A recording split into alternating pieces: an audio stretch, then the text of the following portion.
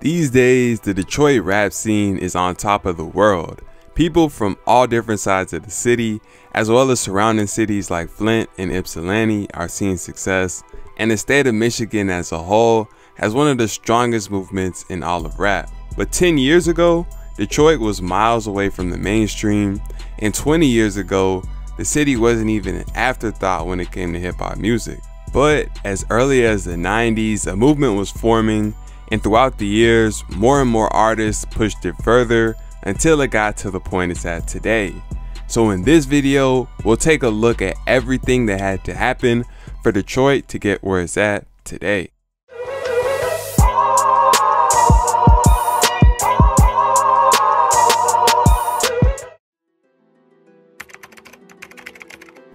Detroit has a rich rap history stretching back to the 90s when rappers like Esham and his group Natas, ICP, Kid Rock, and D12 originally put Detroit rap on the map. These are some of the pioneers of rap music in the D, especially Esham. They were critical with getting rap started, but when it comes to what Detroit rap has become known for in the present day, the city's current success is tied to its unique sound that emerged in the late 90s and early 2000s. Detroit beats can be described as dark and up-tempo, with melodies typically containing pianos, strings, and bells, and a combination of funk bass and 808s. If you go back and listen to Detroit music from the late 90s and early 2000s, you can hear the similarities to the current sound. The early Detroit sound drew from a variety of different influences. Detroit techno music was popular in the city through the late 80s and 90s, and this genre played a big role in influencing the production of the early years of the Detroit rap sound, most notably the extremely fast tempos. There's also a large amount of similarities between the sound of the Bay Area and Detroit that stretch all the way back to this late 90s period. Though there is some controversy on who originated it, Detroit legends like Payroll Giovanni and Hell of a Beats have acknowledged that they were inspired by the Bay. Payroll Giovanni has also credited groups like Cash Money and No Limit and the Louisiana sound as another inspiration for early Detroit rap, and to this day there are still certain sounds that you mainly only hear in Louisiana and Detroit music. During this period when the Detroit sound was first emerging, there were two major groups in the city, who most of the older current Detroit rappers credit as the originators of the Detroit sound we know today. The Street Lords, who initially started as the Cheddar Boys, and the Eastside Cheddar Boys, who followed using the Street Lords' original name. The Street Lords were from the west side of Detroit, while the Eastside Cheddar Boys were obviously from the east. Both groups became superstars in the city and the faces of Detroit rap. However, in the ego-driven sport of hip-hop, it takes virtually nothing at all to start a conflict, and these two groups ended up getting into a beef over the Eastside Cheddar Boys taking the Street Lords' original name. A beef that would set the trend in Detroit of the East Side versus the West Side. Unfortunately, this beef over what started as a small disagreement took a serious turn when Wipeout, the leader of the Street Lords, ended up losing his life to violence. Eastside Cheddar Boy associates blamed the Street Lords and ended up spinning back and taking the life of Blade Icewood, the leader of the Street Lords and the most beloved rapper in the entire city. This tragic set of events destroyed the momentum in the city. Both groups faded out and there was a void until another group called Doughboyz Cashout started making noise. Doughboyz Cashout was a group of kids from the west side who formed their group while they were still in high school. Their most notable members were Payroll Giovanni and HBK.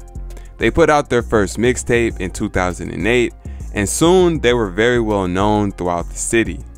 Doughboyz Cashout was kind of like a revival for the D.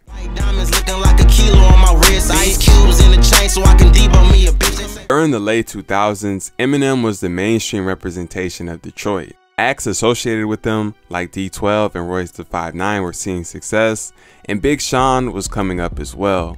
But all of these rappers had a different wave and didn't embody the Detroit sound. The streets didn't have any representation.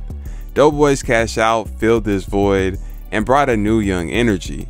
They continued the legacy of up-tempo, dark beats with hard piano melodies and funk basses. One of the producers Doughboyz Cashout worked with was named Helluva, and he would go on to produce major hits and play a huge role in creating the modern Detroit sound. Doughboyz Cashout went on to attract attention from outside the city and eventually ended up signing to Jeezy's label CTE in 2013. But they never reached the mainstream and eventually went their separate ways. However, during this early 10s era, more groups began popping up. The two biggest were Team Eastside and the Green Guys. The Green Guys were a group of rappers from the Eastside who assembled and made a name for themselves in the early 10s. The most notable member was Icewear Vezzo. Team Eastside was a group that included rappers Peezy, Babyface Ray, and Dugg. Vezzo, Peezy, and Ray would all remain consistent names leading the Detroit scene for the next 10 years. Ray, Peezy, and Vezzo were also associated with another rapper from the same area as them known as GT, who wasn't a member of either group but collaborated with them frequently while doing his own thing. Other hot names around this time were the Stun Hard Hot Boys, a solo rapper named Pablo Skywalkin, and All Stars Ball Hard, a group that T Grizzly was a part of in his younger years before his big break, as well as All Star JR and several other members. The chopper from Nuki, that bitch equipped with a drum for any nigga that's extra and wanna play like he dumb. By this time, the Detroit sound had solidified into its own wave, and the Green Guys, Team Eastside, and Doughboyz Cashout were still pushing it further. However, the theme of East versus West rivalries would flare up again in the form of a beef between Doughboyz Cashout and Team Eastside and the Green Guys. The beef turned violent in a situation that resulted in the Green Guys running into HBK of the Doughboyz, jumping him, knocking him out, and taking his chain. Luckily, this was the farthest the beef went, and everybody was able to squash things and even collaborate on songs in the future. In the mid-10s, the influence of drill music was being felt, and rappers like Yaya Jordan and Dex Osama were two of the hottest rappers in the D, mixing drill elements with the traditional sound. However, things ended up badly for both of these rappers. Dex Osama ended up losing his life to violence, and Yaya caught a 33-year sentence. It was also in the mid-10s that a group called Band Gang emerged into the spotlight in the city. Band Gang was a group of friends from the west side of Detroit, with some of the biggest members being Biggs, Lonnie Bands, Paid Will, and Mazzo. The city loved Band Gang and they quickly became the hottest group out, but in future years, many of their members would be plagued by prison time and death. Another rapper who blew up during this time was Cash Kid. Cash Kid brought a sense of humor to his music, as well as witty bars and punchlines, and this set him apart from a lot of others on the scene. The biggest rapper from Detroit to blow during this time was Dej Loaf, with her extremely viral hit, Try Me. But she had a different sound and was separate from the main Detroit movement. Similarly, Danny Brown took off with a very different sound to anything else coming out of Detroit. Now, up until this point, Detroit had developed its own music scene with a unique style and sound and its own stars. People like Big Sean and Dej Loaf managed to see mainstream success, but none of the rappers using the Detroit sound were known outside of Michigan and the surrounding areas. However, in 2017, all of this changed.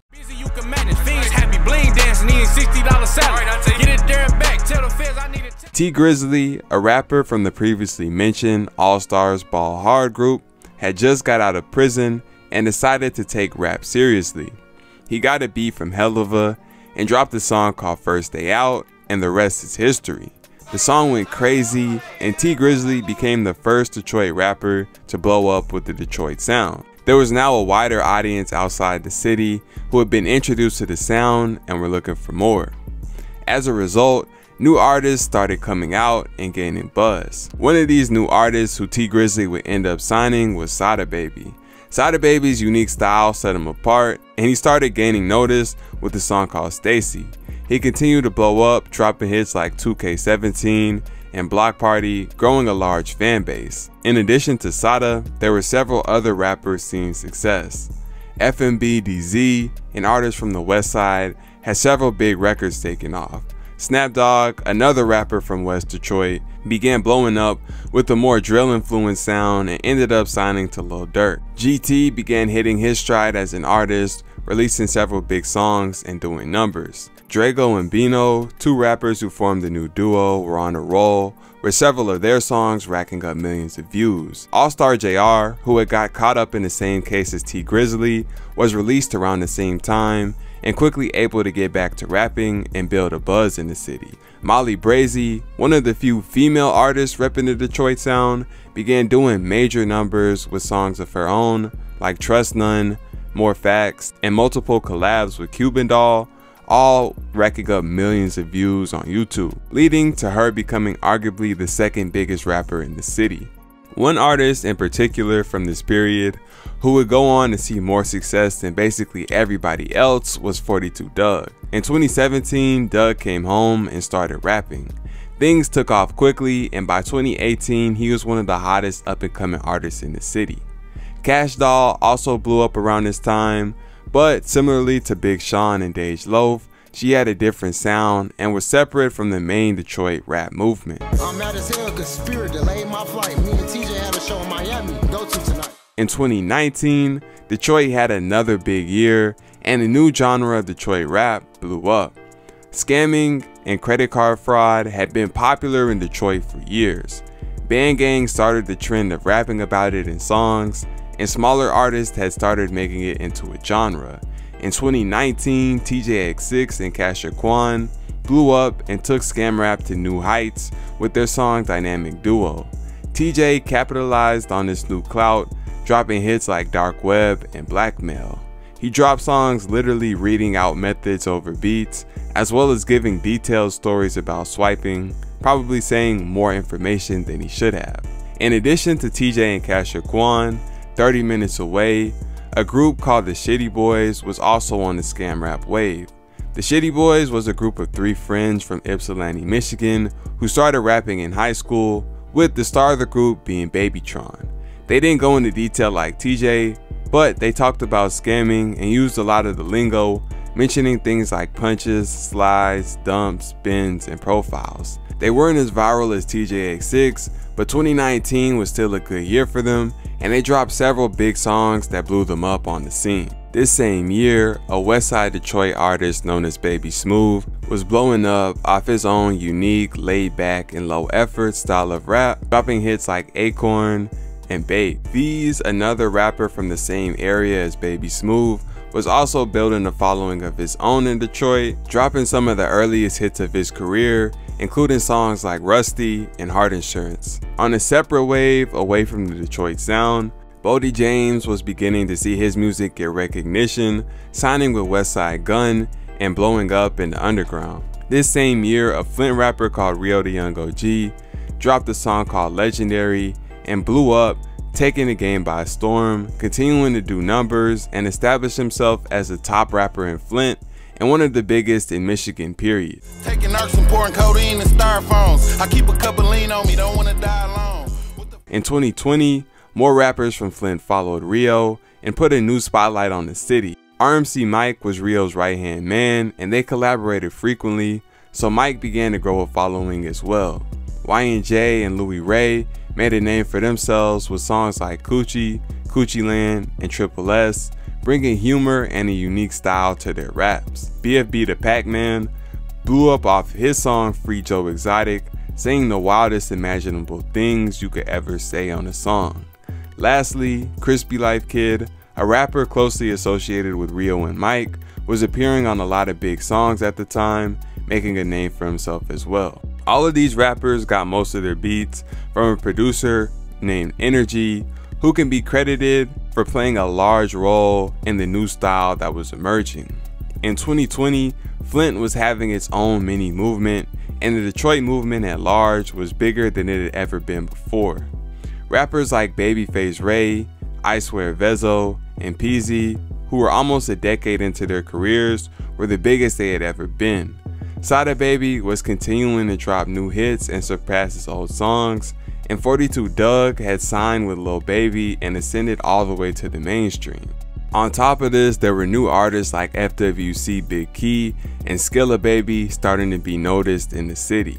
The Detroit sound was known all across the country, and in 2021, Lil Yachty decided to put even more light on the scene when he dropped Michigan Boy Boat, an album with mostly Detroit beats featuring the majority of the popular artists at the time. 2021 was also big for GMO Stax, another rapper coming out of the west side of Detroit. From 2022 to 2024, the Michigan movement continued to get even bigger. Babytron initially made his name in the 2019 scam rap wave, but in 2022, he blew up on a much bigger scale, dropping projects like Ben Reaper 3 and Megatron, getting nationwide attention. Skilla Baby also saw an explosion in his career, dropping tracks like Tay B Style and Icky Vicky, pulling millions of views. This same year, Baby Money, a rapper from the west side of Detroit, began taking off and became the first Detroit artist to sign with QC. In 2023, V's emerged as the biggest new star coming out of Michigan, dropping his hit single GOMD, which he followed up with his debut album Ganger, and then the deluxe version, which contained more hits like Not a Drill and Get Lucky. 2023 also saw the rise of a new Flint artist called Babyface E, who quickly started building a buzz on the scene. This brings us to the present day. From the early 90s to the early 20s, the Detroit rap scene went from being completely invisible to nearly everyone outside of city limits to one of the biggest movements in hip-hop. New Detroit rappers are blowing up every year, and Detroit beats are being used across the country. Artists in the city used to feel disrespected and excluded from mainstream hip-hop, but they stayed true to themselves and continued to grind, and eventually the world noticed.